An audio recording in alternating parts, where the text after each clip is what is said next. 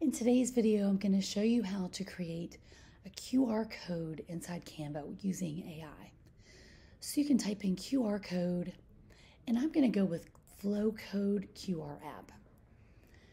So we're going to type in our URL, and I want to use my LinkedIn profile, and then you can get a hold of me through that QR code. So you can choose your colors.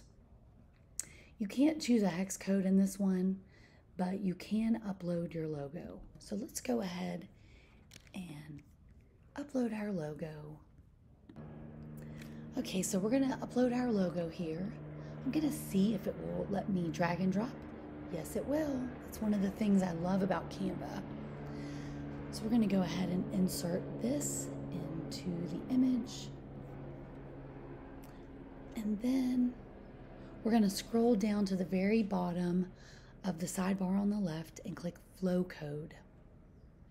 We're going to paste in our LinkedIn URL again. So you do need to sign up to add design. So you need to connect to Flow Code. So we're going to go ahead and connect that here.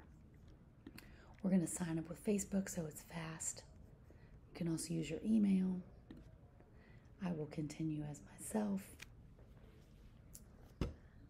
QR codes are becoming very popular, and it makes it really easy for people to get in touch with you, which is great.